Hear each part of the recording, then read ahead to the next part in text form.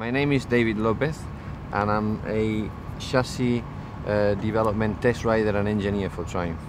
I'm part of a small group of people that is the chassis development team. We are based in permanent testing facilities in Spain, and our responsibilities include the developing of all the geometry, suspension, brakes and ergonomics for Triumph motorcycles. I was particularly happy when Triumph asked me to give feedback for the Global Dealer Conference about the Bonneville SE. Out of the bikes that we're going to be launching this year, obviously the Street Triple R and the Daytona 675 have been really rewarding to work and develop. But the Bonneville SE has been truly special for me. Our main target for development was to achieve a motorcycle that was accessible to all sorts of riders, from beginners to experienced.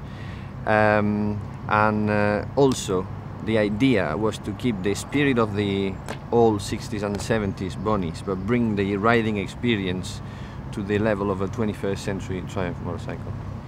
Developing the Bonny SE has been truly rewarding for me. To explain it, I would like to say that we, in our chassis development department in Spain, we keep around 25 to 30 motorcycles, all Triumph motorcycles of all models and some other bikes.